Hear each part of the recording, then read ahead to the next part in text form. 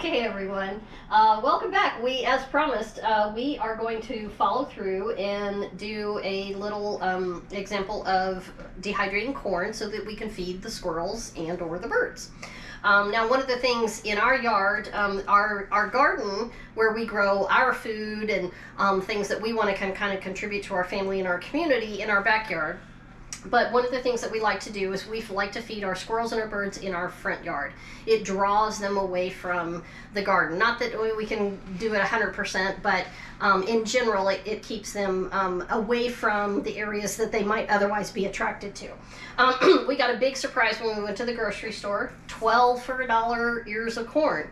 We have plenty in our freezers. We stocked up during the summer when corn is usually pretty abundant. But for some reason, somebody somewhere had some corn stocked, and now all of a sudden it's 12 for $1 in our local grocery store. The farmers, just to plug into that, we had rain this late summer and fall, so the farmers actually did really good. So maybe there was a growth that I wasn't aware of. We're surrounded by a bunch of farmers, hundreds and hundreds of acres of corn, and they did good. So yeah, and the corn looks great. So we're going to be shucking these. What we're going to be doing is we're going to be dehydrating the corn.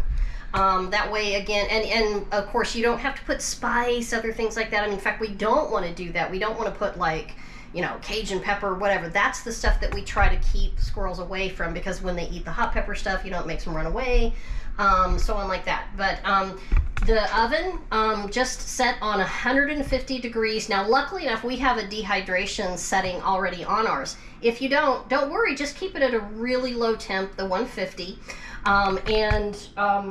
Of course, it'll take several hours for this to dehydrate. Don't worry about that, but again, make it a project, make it something that you're going to be kind of doing over the day. We're going to try this in a couple of ways. When we open the oven, Michael had suggested that we just use our oven rack as a way to, dehydrate the corn. We want the full flow and so on like that, but I've also seen other people kind of do it this way, and so we're going to put this on the bottom. That way, again, if there's any juice that maybe drips from the ones that we're just going to put on the rack, it'll hopefully catch that. But we're going to make some squirrel corn. we're shucking. So guys, you're probably asking, well, why don't you grow your own corn? We don't have enough room, okay? We've grown it in the past. We have 4 foot by 60 foot rows. I planted half of that. We did get some decent corn, but if you get 1 cob or 2 cobs on 1 stalk, then what a blessing. But it just takes up too much space, guys. And when you can buy it in the store for especially when it's really, really in season for $20 for $1, why would we? Why take up space? That's exactly what I was kind of communicating about. So we don't grow corn. We could, if we wanted to, maybe grow some specialty Indian corn or something like that. We'll do a little bit, but it's just not worth the space and the time in the garden for us to grow it.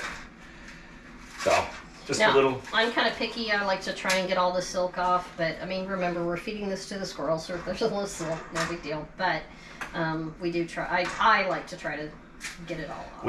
We started feeding. How long ago was it? A few years for our granddaughter, and we have a one-way film on our window over here out to the front yard, and we can look out the window and not scare the birds because they can't see us. And we have a journal book, so it's been kind of a hobby that we started for our grandkids, but now we're enjoying it. So we've identified a lot of species. It's fun to feed the wildlife. Not only for the grandkids, but for us. Okay, squirrel corn.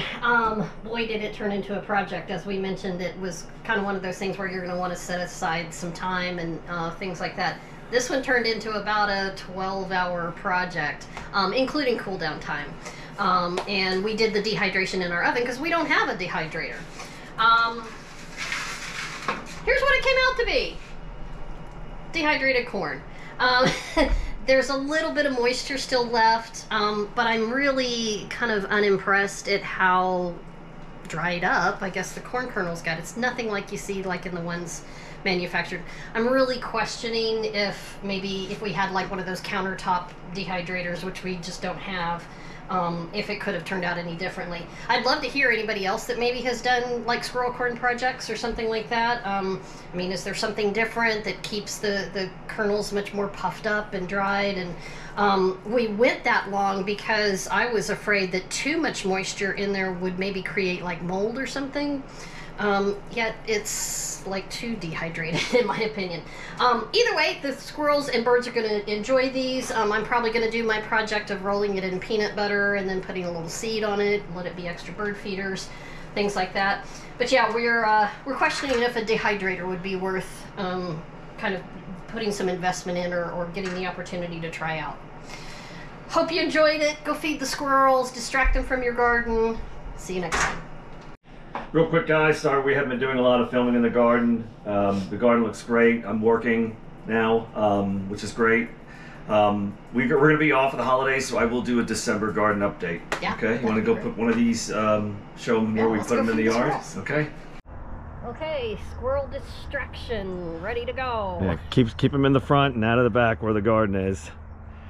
All right, see y'all later.